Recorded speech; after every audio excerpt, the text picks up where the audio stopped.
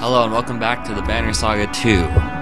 We're here, we came across an ambush, so we're going to stop it.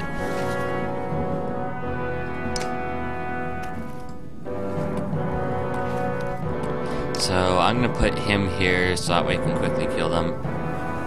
Past that, there's a lot of melee guys over here. I'm going to put him up here to try to stop that guy. Mr. Mender can come up here as well. And I wish there was more barriers. Could do.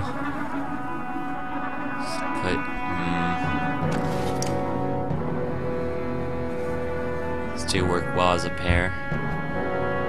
But in terms of turn order, okay, so you and you would work best. So let's instead switch you guys. Go here, stay here. Luden, so you should have Luden with you. Yeah, it makes sense that I've evened over here, and you can get some kills.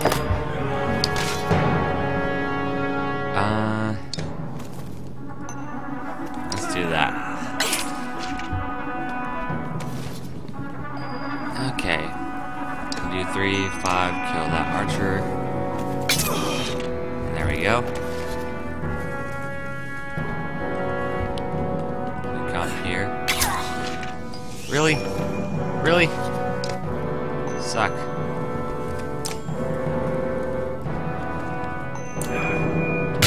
I'll stop you from moving. Oh yeah, I forgot Impale also pushes them back. I can still do that. Oh, whoops. Let's do that. If anyone tries to come through here up to us, we'll get them. Yeah. Oh, come on. Some of those throwing axemen, like, there we go. Good. Arc lightning. Ooh. So we need to move him. Let's see what the range of that is. So he just needs to move forward at 1, I think. So if we move here, arc lightning, yeah, let's do that. That will hopefully get them. Yep. Pretty good. At the same time, it's pretty bad for us that they're still alive. I guess Stonewall. No. That's good. Let's see here. Let's go up here. You're going to be going that way. It'll hurt you, and that would push you back even more. Let's do that. Pushing him back will not quite enough damage. Okay, who can we damage the most?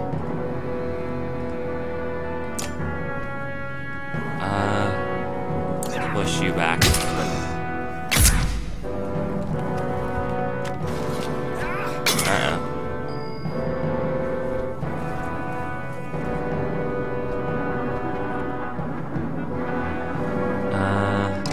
Farther back, and then here we have 8 armor.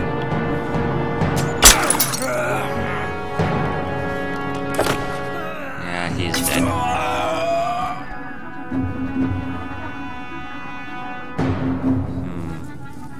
Right there would deal a lot of damage.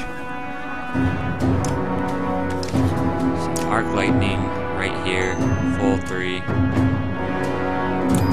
That will hit 2 people. Yeah, a lot of them are injured. Okay, that's good. Actually, let's bring you down here.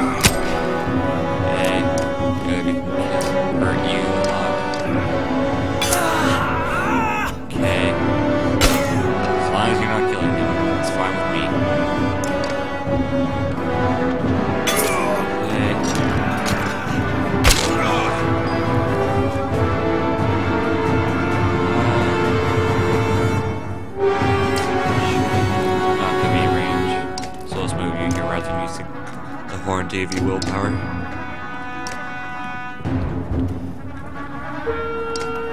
Mark white. Sure, that'll get you a kill.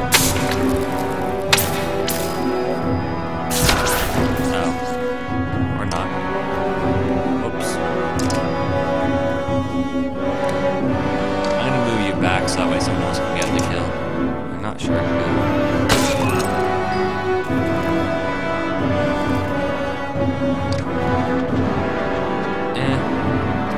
Let even get it.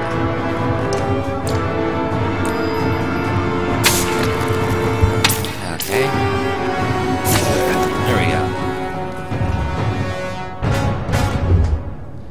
Victory! Your foes lie dead at your feet and would regret ever crossing your path as they were alive.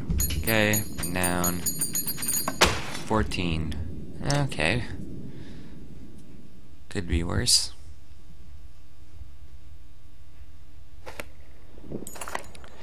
After having killed or run off the cragsmen, you return to the remaining clansmen at the Godstone. Grabbing your belongings, your foot hits something in the mud. You reach down and find the small skull with a yellow ribbon through its eyes. You toss the bag. You toss it in a bag without another thought. Okay. Follows rebirth. Wildringer renown +5. Okay. Uh-oh. Something's happening. Well, maybe I don't know. Let's see. Oh, that's out the bog. The rain finally ceases, but the winds pick up. You squint into the gusts and have a clear view of the vast plains ahead. There doesn't seem to be much out there, Ivor says. His tone conveys his wonder and concern in equal measure. Not much. There's a town. Grundar. The ground shakes again, enough to cause the ox to strain at their leads in panic. Out here in the plains, nothing but open sky above, you feel remarkably vulnerable. Only a few trees around, and no mountains, Hawkins says in a wry tone. Looks like we only have to worry about the ground opening up beneath us. He shrugs and looks he shrugs at the look you give him. Okay. Grundar almost looks forgotten by the rest of the world. Maybe those who live here have forgotten the rest of us too.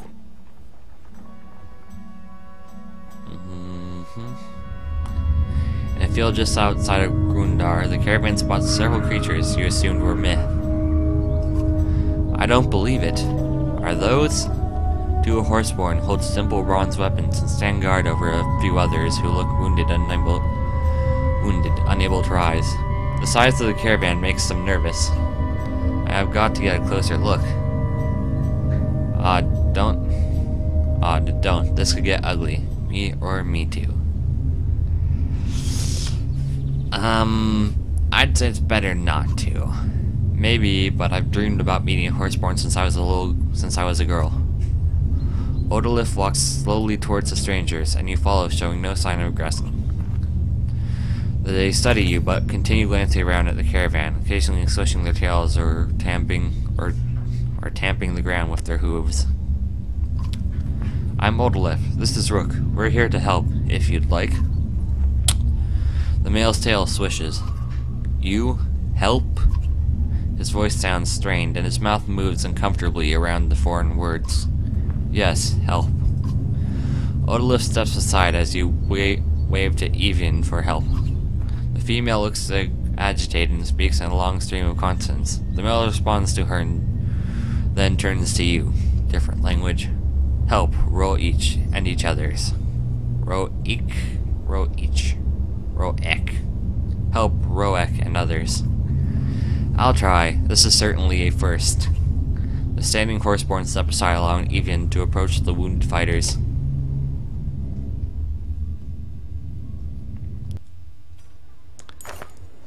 With Evian and Juno tending the wounded, Roek and the other horseborn of the caravan settles down outside the scant town of Gundar. It appears the town is enjoying a small festival. Quite a few clansmen go over the hill to enjoy the sights and sounds, but soon return looking disappointed.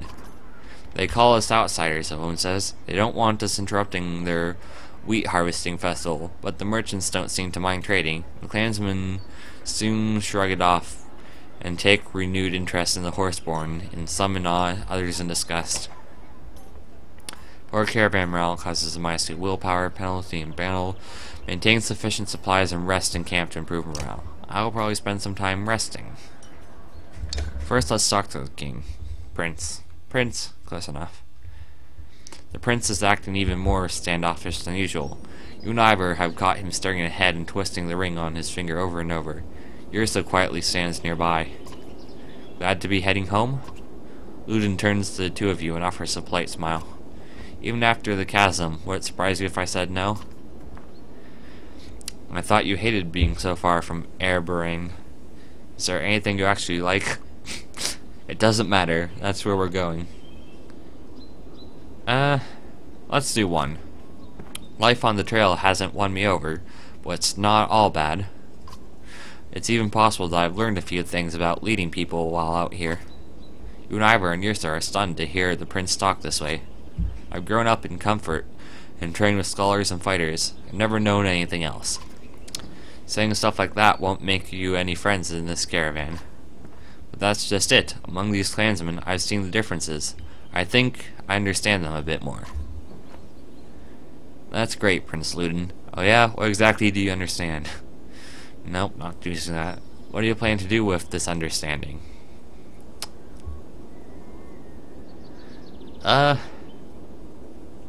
One's good, three's fine.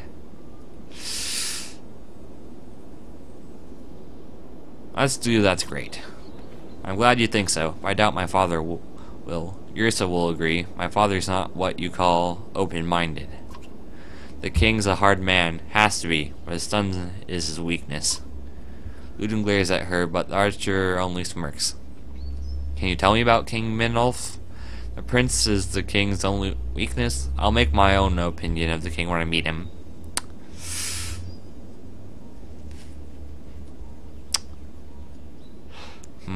Trying to decide between 3 and 1. Yes, I'd like to know about him because I haven't heard anything about him, but at the same time, I'll also probably do that. Let's do 1. Can you tell me about him? I suppose, but there's not much to him. He's a king. He draws a hard line on nearly every topic. Talking to him is much like being told what to do. In fact, it's exactly that.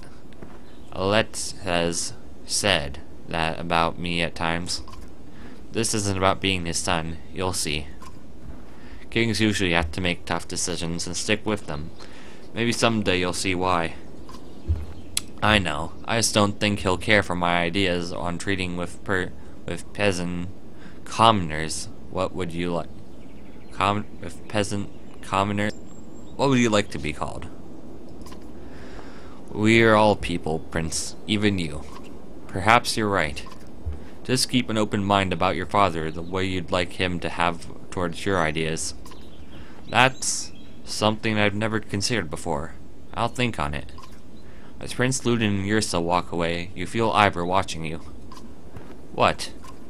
Do you believe half the nonsense you say? I think I sounded really wise just then. It sounded like you'd been practicing it for a while. That's fair. I'll work on it. The two of you share a smile before moving on. Oh, the awkward pauses. Okay, then there's this person to talk to. Think. You glance at Ubin, who snorts and smiles. We haven't seen him for a while. Scathach is thanking you for helping his friend Bro Eeksh. Druis, the other one, but she's not in a talking with Varl and humans mood. You're welcome. I'd like to meet Håkon. Or, I'd like you to meet Håkon. Scathach's tail swats his flanks and he bows his head towards Håkon. Varl, man, same herd? No, but we're no longer enemies. I haven't seen Horseborn in centuries. Last I knew, humans and Varl were at each other's throats. What brings you so far north? What happened to Ro Each? How do you know our language? I'm more interested in what happened to him. Roach, brave fighter, protected food, hit many times. Hit? Who was attacking? Skathach says many things in his other language. Trigashakanafe. His eyes go wide and he stomps the ground before pointing west. Look at Ubin. I don't have a clue, but clearly not a friend. Was it the people here in Gundar? Skathach looks where Hakan is pointing. He shakes his head and points west again. The Varl King eyes Skathach suspiciously.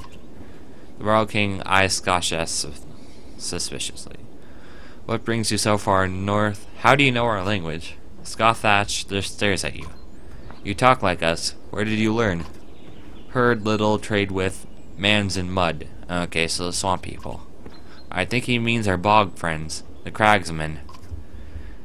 What brings you so far north? Skathach looks confused by the question, so Ubin shows him the map pointing to Downland and Gundar. Food, our plains, break. Hakan snorts. Might be justice. Didn't they kill all the horses, Scrivener? His ancestors did, yes, but blaming folks for things that happened hundreds of years ago, hundreds of years before they were alive? You may as well accuse these humans around us of starting the Great Wars. Have you found food you were seeking? Does that mean the Horseborn have come north? Let's ask that. Many, not all herds. Same, herds fight herds. Many fights. So, a bunch of different tribes, some are fighting each other. Sounds like no one likes the Horseborn, not even themselves. Ubin gives Hakan a sideways look. Others take food south to us, herd. His hooves scuff the ground during certain words. Must be part of their language. Some combination of words which probably pile on prefixes and suffixes along with maybe some hoof movement and tail movement. Sorry, I'm reading a book, The Art of Language Invention by David J. Peterson. Recommend it. It's on my mind learning about this stuff. Just those two? What about you and the couple? Skathach, Roach, Deirdre,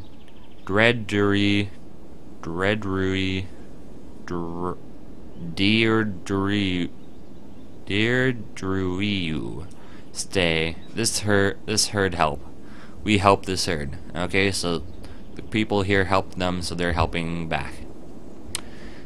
Thank you. Skathach nods in a movement that uses most of his upper body. Man, Barl, Horseborn, same herd. Funny. Ubin chuckles as the group separates. Okay. So then, first of all, let's check out the market. Renown gets 3. Yes, that's quite nice.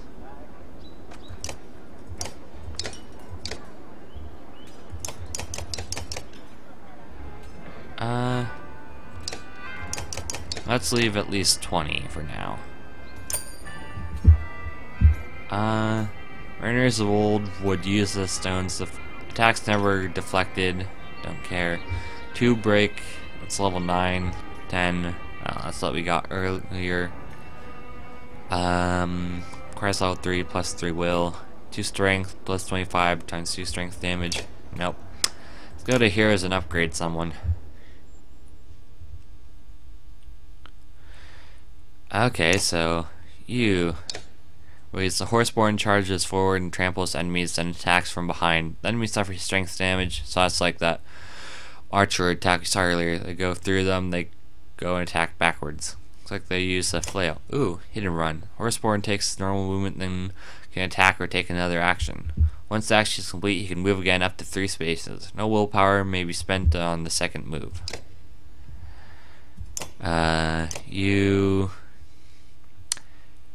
You do javelin toss, and while moving, each will It will power the Horseborn's Ben's Silencer to travel 2 tiles instead of 1. Wow, that's pretty good. And then row each. The Horseborn delivers a devastating kick with his powerful horse legs, damaging the target's armor and sending him flying across the battlefield. Might as well read the bios too while we're here. A duty-bound trader dedicated to his herd, Scothach is more trusting of strangers than the majority of his kind. While most humans think of Horseborn as a myth, Scathach has been interacting with the Cragsman of the South Bogs often enough to temper his fear. Okay.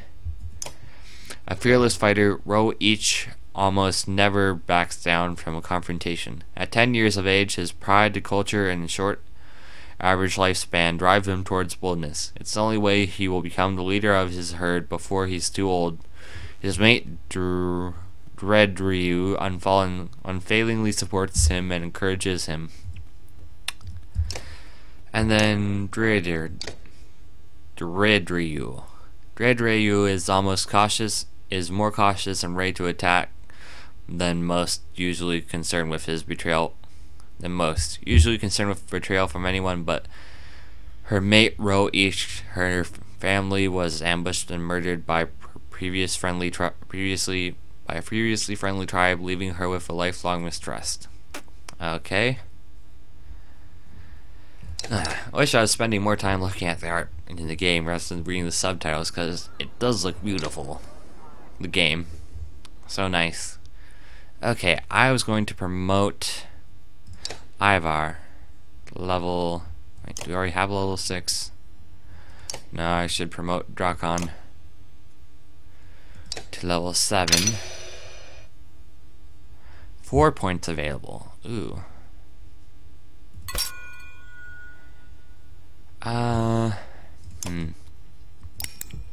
Nope, that's not what I want. I want that. I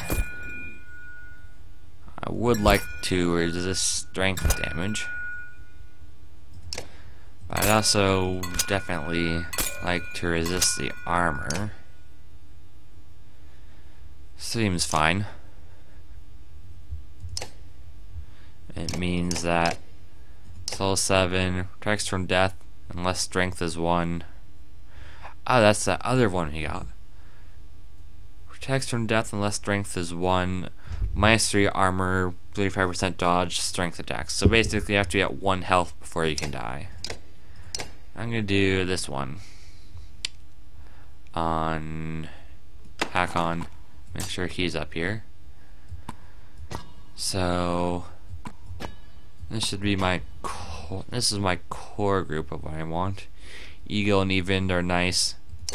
Grissa would be nice to promote at some point. Maybe when I have enough stuff for that. Ivar would be up here, but right now he's injured. Let's bring in... Let's let you two in. Do you seem interesting?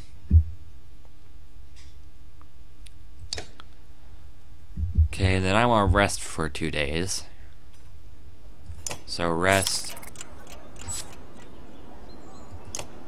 Rest.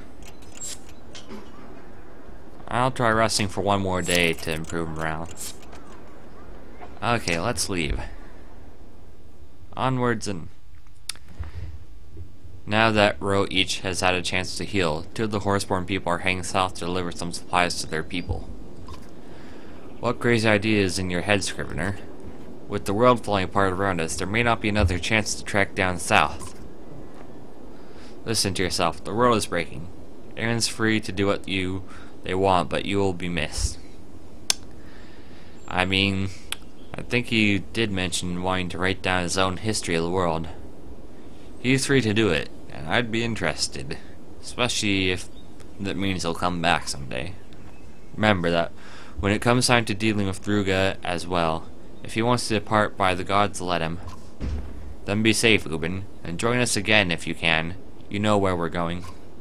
Don't worry about me. Just make sure you're alive to see this thing through to Arborang. Farewell.